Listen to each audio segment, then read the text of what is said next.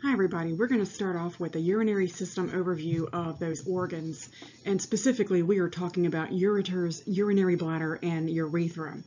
The information found on page 112, characteristics of urine, duplicates what you've heard in lab. That is simply a read-through page. At the top of page 113, you'll notice that we're going to talk first about the ureters.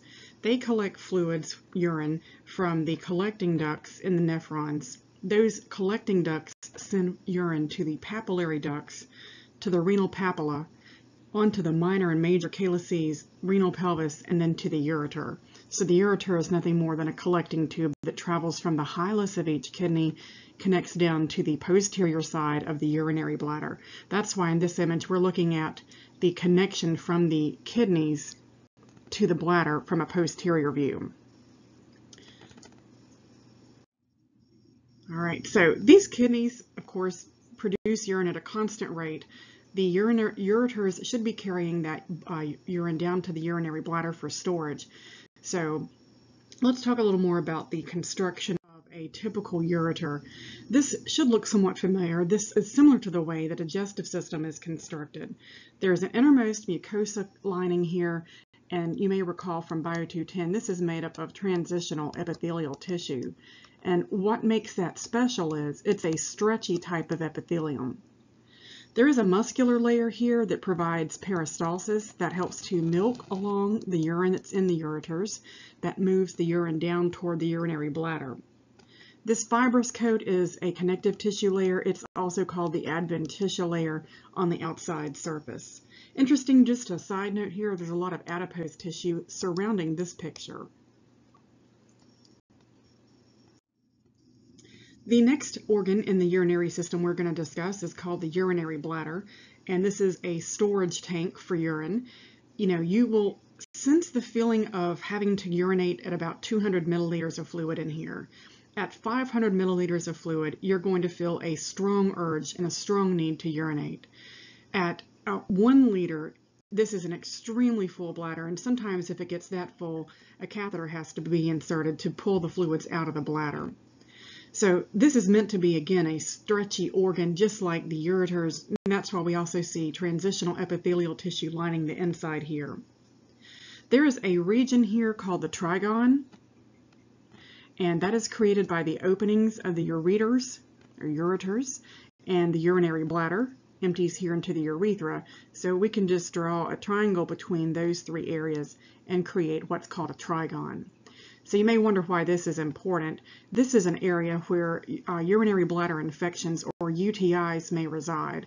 Of course, urine is going to collect down here at the bottom portion of the urinary bladder, and that would mean that that area gets the most constant contact with toxins that may be in that urine.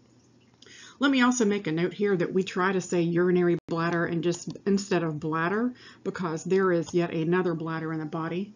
That would be our gallbladder, so we do try to distinguish by calling this one the urinary bladder. Same setup here, an internal lining of transitional epithelial tissue, a muscular layer, and a fibrous adventitia that covers the outside surface of the urinary bladder. You'll also notice some ligaments here that help to anchor the bladder in place. That's really all that keeps it held together in the body, are ligaments that attach it to your body wall. There are also two sphincters that guard the base of the urinary bladder. There is an internal sphincter.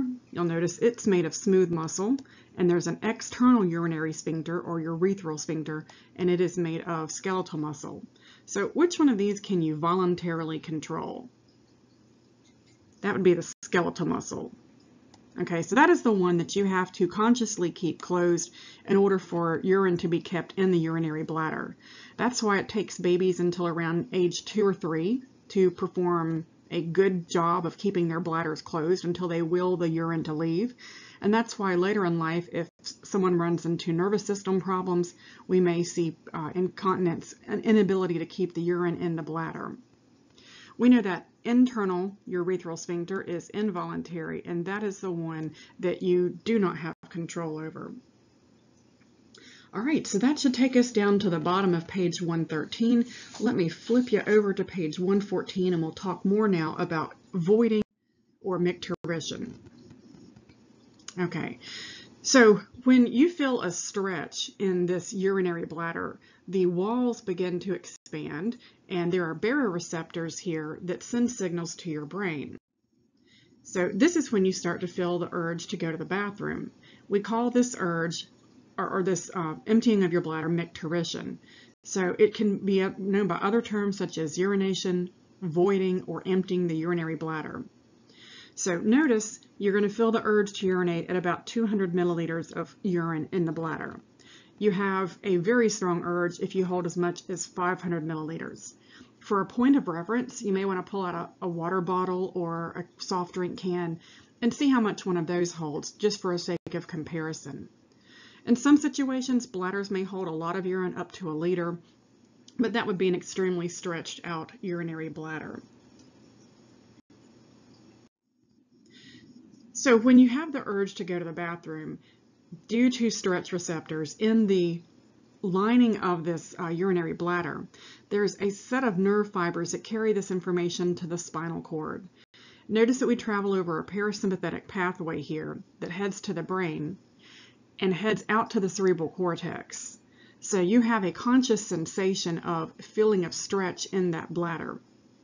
At this point, you make a conscious decision whether or not you want to open the external urethral sphincter. You send another message back down through the spinal cord, but over a somatic pathway that tells that external urethral sphincter to either stay closed or to open. So you should have the conscious control over keeping that urinary bladder closed. So, of course, if you have a very full bladder, at some point, your will to keep the urinary bladder closed will be overcome by the volume of fluid in there. So micturition is a reflex pathway that goes to your brain for you to have ultimate control and override decision on that external urethral sphincter. Let's talk about the urethra for just a moment. This should look familiar. Looks like the same construction as the ureter. It too is composed of the same layers: transitional epithelial tissue that allows for the stretch of urine traveling through, a muscular layer, and an outermost adventitia layer. Let's also talk a few minutes about disorders. Of course, the job of the urethra is to transport urine to the outside of the body. If it becomes inflamed, oftentimes with bacteria, we call that condition urethritis. A urinary bladder inflammation is called cystitis. That too can be caused by a UTI or some kind of bacterial infection. Kidney inflammation can be called pyelonephritis, and that can also once again be caused by bacteria that back up the urethra, urinary bladder, up the ureter, and up to the kidney. That's a long way to travel, but it can happen. Nephrons can become inflamed as well. We call that glomerulonephritis. We now call that acute nephritis or chronic nephritis. In the old days, back in the 1800s, that was called Bright's disease. And it was detected by having excess levels of albumin in the bloodstream. You may recall albumin from our discussion on blood. It's a common blood protein that's important for blood osmotic pressure. Okay, a couple of other things to fill in down there. Diabetes insipidus is a disorder that can affect the kidneys and urine output. We know that is due to the lack of ADH. So you would expect to see increased urine output when you've got diabetes insipidus. Keep in mind, this is not the sugar form or insulin problem that we expect to see with diabetes mellitus.